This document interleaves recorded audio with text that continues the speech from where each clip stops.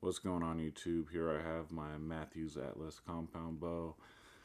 I'll just go over some of the things that are on there. I have the Spot Hogg Fast Eddy triple stack.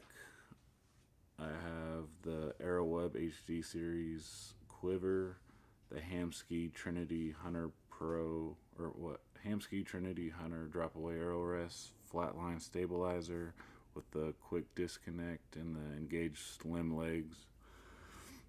This is my first bow, so I thought it was put together well. I bought it on eBay. I didn't want to have to go to a bow shop and hand pick everything out, and I wanted to get a bow at a discount. I didn't want to spend, $2,000.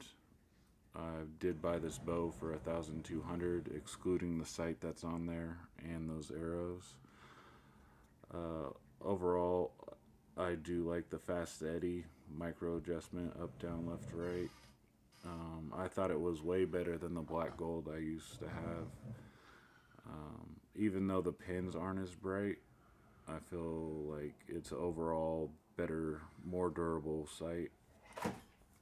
No complaints from the Hamskea arrow rest, micro adjustments.